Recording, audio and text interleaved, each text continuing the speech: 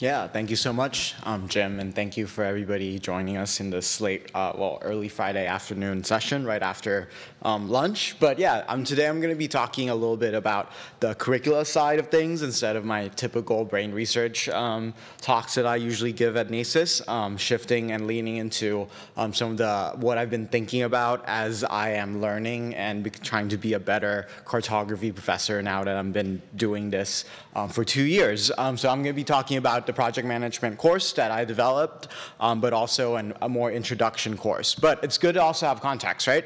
I am a professor at UW-Madison. I am lucky to be at one of the oldest institutions teaching cartography in the US, and we have a rich history going back to Arthur Robinson and founding of the Cart Lab. And he's been credited with creating one of the early cartography curricula in the U.S. But as part of that, I'm coming in a very established, thought-out cartography curriculum already with a bunch of classes. What you see here are the 3 cartography professors at Madison who are separate from our GIS professors, which we have 4 more. And this only shows us the cartography proper classes that are also separate from our GIS offering within the department. But an interesting challenge for me as I came in was what can I contribute to a curriculum that was already built out pretty well, right? So my contribution ended up being helping to teach our Intro Cartography 370, which is our bread and butter, but also developing 2 new courses at a higher and lower end level, which I'll be talking about today, reflecting some of the interesting challenges and the fun stuff I've learned through that. First, the low level, right? I developed a Geography 175 course, Maps in Our Changing Society, which can sort of be thought out as a map reading or a map survey class. My goal or attempt going in was to sort of create a critical cartography spatial thinking class, but disguise it as a general map reading / cartographic survey. What do map makers do, right? So I sort of framed the class around this pillars of critical cartography. What are maps? Thinking about it not just from a straightforward cartographic perspective, but thinking about the psychology of maps and the philosophy that goes into map, the powers of maps and how it's being used or have been used as a tool of oppression, and why we map, right? Why do we lie in maps? How do we lie? What is certainty or what isn't certainty?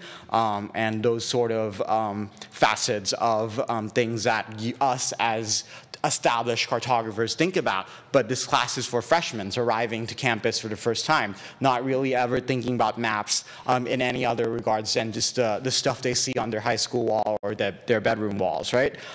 So another challenge of that was like, okay, how do I find a reading that touches on critical cartography but doesn't go too deep into it? A lot of our critical cartography textbooks are real dense. They're not really for a freshman audience. You would lose them real quick. And what I ended up finding was this book, which is sort of a general reading book called Caplock, and coming from a more design science side of things, looking at the effect of capitalism on how we design everything from road signs to street signs to money to including maps, how maps have been used as a tool of engineering power structures and borders and limit. And this ended up being an excellent reading, a book that the kids actually enjoyed reading through the whole 200-page and thinking about all of these challenges and issues that they weren't really ever taught to think about in high school because high school geography education, right? And then in the later half after week 9, the latter half of the class, I sort of entirely throw it over to you guys, you all, the NACIS community, but also my peers. I invite a whole bunch of basically anyone that is interested in talking to freshmen, bright-eyed students, learning about how cool, amazing maps are for the first time. So I invite people from a wide breadth of sectors, from tech, from media, from journalism, from diplomacy, government, all of that. And they are asked to tell the kids what they do with maps, how did they end up being a cartographer, what was their journey, and the kids get to interact and Zoom and just ask questions directly so that they're not just hearing the tired old stories that I have bringing in, but also directly from amazing cartographers that are still doing that, still in industry, still rocking it and making amazing maps, and as well, how did they find that journey in the process? And I consider this class to be rather a success for a class that I just sort of dreamt up semi-randomly. We had a 40% continuing rate, so the freshmen that took 175 with me, 40% of them continue on to my intro cartography 370. And it serves sort of almost as a pipeline into our cartography program, not waiting until they flunk out of engineering in their junior year to find geography, but getting them early, right? Which is a huge benefit for our program and what we're trying to do. So I'm going to go over like what works for the other class, but for this class, is essentially everything more or less worked out great, which was like, oh, how is that possible? Designing a class for the first time, and everything just went perfectly as I imagined it, and you'll hear quickly how the other class didn't go as well as this one. But it also served to plant the seed for cartographic interest, right? I'm happy that like I now see kids that took my class last year, and they're like volunteering in the cart lab. We started hiring a few of them. They're continuing on, and some of them are cartography majors, and I'm teaching the second iteration, or the second time I'm teaching it right now, and it's just like so exciting to see freshmen actually be nerdy and interested about maps the way I was, because I was one of those weird kids that just knew I wanted to be a cartographer or a geographer from day one. Okay, but shifting to my other course, which is my 570, I named it Cartographic Production and Project Management. So this course, the idea of it was to sort of combine together a bunch of my experiences at UO in the infographics lab, making amazing atlases, this full breadth production skill, along with my more than 2 years working for Apple. So sort of trying to link the industry and trying to translate that process for an academic audience, right? Because one of the things that I was realizing that when our kids go out there into the real world, once you get a job, you sort of have to learn rather quickly of how to actually manage a project and balance a lot of things that aren't just making maps, right? You're not just making one map in a volume. So I wanted to recreate that environment and bring in some of those collaborative, but also project management perspective and requirement, and channeled it into a project that they did together. The project for last time I taught it, which was this past spring, was sort of this re-envisioned atlas of Wisconsin, where each student were in charge of their own topic and they had to lead and pitch it. And also I even like tried, it was a little cheesy, but I tried to mock up the class as if we were like a startup environment or like an actual production environment, telling them they were team members, not necessarily students, and that I was like their manager. I designed it or tried to design it along this project timeline that is based on theories within project management, and I really challenged them to lean in on the tech aspect, right? They're using a bunch of tools because they will have to use a bunch of tools to learn this. You're not using ArcPro only. You rarely do you only use one program, right? You got to know how to use it all together and produce amazing maps. And also lean into the project management tech. If we want to keep a track of something as complicated as this, you sort of need to be able to manage it properly, efficiently, and project management helps us do that. Another interesting aspect was I wanted to be a true team, right? I wanted people to A, be in charge of their own topic, but also B, have to help out other people. So everybody was given their own topic, but they were also working under somebody else to help their peer actualize their project, just like in the real world, right? When I had a project at Apple, I was a lead of certain ones, but then I was also helping other people, whether it's country reviews and stuff like that.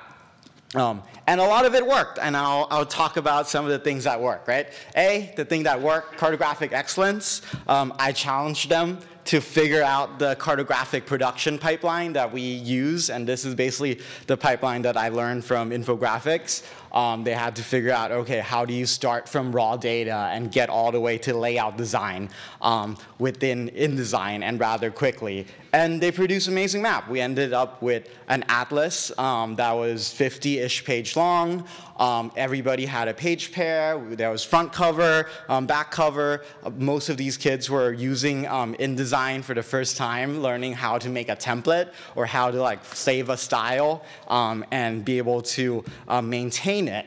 Something else that I thought worked was the project management theory, because I kept hearing again and again that this was something that our students are already interested in, and they were taking classes in business school and elsewhere, but we weren't really offering it. And really, they just wanted something that they didn't need to know the in and outs of project management, right? They just need to know the basics of it so that they were ready for the real world, where they are expected to at least have a basic understanding of it.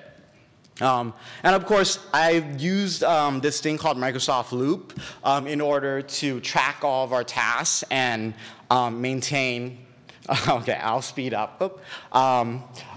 Yeah, I still have a bit to go. Okay, speeding up. Maintain a bunch of our tasks, right? This is basically like, if you ever use Quip or Google Docs, it's like that on steroid, but also combined with task management. So I was able to track everything. Everybody shared the same notebook, and they could like complete tasks and assign it to the other people and all of that. So we didn't lose any of that in the process. So there wasn't this mismanagement of all the things that needed to be done in order for all of this to come together. Of course, there's a lot of things that didn't work. Some of the things that didn't work was there was a high level of technological skill variance, right? I had amazing grad students, such as Maggie, who is here with me, did amazingly. They already knew the process. They've made professional maps before. But I also had seniors in undergrad that hadn't made a map in a year, and trying to like get that up and running, getting everybody on the same page was definitely a challenge. And of course, Chromebooks, which I did not realize I was gonna do this, face this. A lot of kids now use Chromebook, and as part of this class, I wanted people to just work from their own computer and bring in their own computer, but what do you do when you can't run any of the software to make those maps, right? So the timeline definitely shifted. We ended up spending way too much time focusing on getting everybody up to speed. And of course, the multi-team structure doesn't always work, right? Owing to the reality of students taking a bunch of class, like it wasn't really reasonable for me to expect the kids to sort of manage themselves and each other, thinking about the projects all the time while they have 4 other classes asking them to do a bunch of other things. So I quickly realized that, okay, that's being cut out. I'm not gonna be able to manage that. That's sort of a bad idea. And of course, like I can force kids to use the task management, and I can go in and update the tasks and like keep a track of everything coming together. But they weren't really incentivized to do it themselves, right? Because I was doing it. Because again, at the end of the day, it's a class. So even if I modeled it after some sort of structure, it was still a thing. But essentially, I think a lot of people, or my students, Maggie can attest after, that they learned a lot. But I also learned a lot myself, right? I was trying to figure out how to translate this process that I learned through industry and production into an academic setting. And I think I had a good start. And I'm currently in the process of redesigning and updating this course to teach it again this upcoming spring. But at the end of the day, we had amazing projects, and I had, and the students learned a lot, and I learned a lot along with them. Okay, I'll conclude. Sorry. No, you're fine. Okay. Yeah, I was like, I thought I had 5 more minutes, Jim. You said you held up the 1-minute sign. Yeah. I was so excited about your talk. Okay. Well, I guess we have lots of time for questions then. But yeah, no worries, no worries. Apologies if I spoke too fast, but yeah.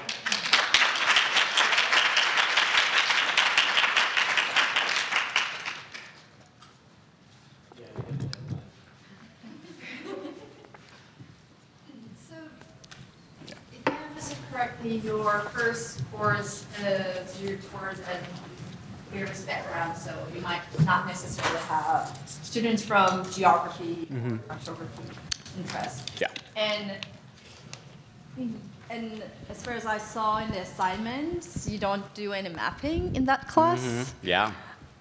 So how does it work? How does it work? That's a great question. Okay, so yes, for the intro level course, these are, so what happens is the students go to orientation and they are funneled through this thematic groups of classes. So mine is sort of in the environment, political. If the kids say that they're interested in our environment, or interested in a little bit of like psychology of design, or interested in political science or in international studies, they end up potentially in my class. But we don't make any maps, actually. The only maps we make is during when Mamata from Felt like zooms in, and we do a collaborative activity where they get to like draw on the map of Madison and highlight their experiences. But for the most part, we have reflections. We do in-class activities. We talk about, okay, like what is the ethics of like smartphone locational data tracking? We talk through, okay, what is the hidden power behind a map? What are the intent of the cartographer, of the map maker? Sort of get them to think and decode a map beyond just the pretty graphics on the wall. So this is a wholly sort of a weird GIS cartography class, right, where they don't actually do cartography. They look at so many maps and they get to figure out all the facets, so that when we go on to their next class, their 370, where they do learn about ArcGIS and how to make cartography, they're not just drawing lines. They understand that these lines can have real implication for a lot of people in the future if they continue doing this.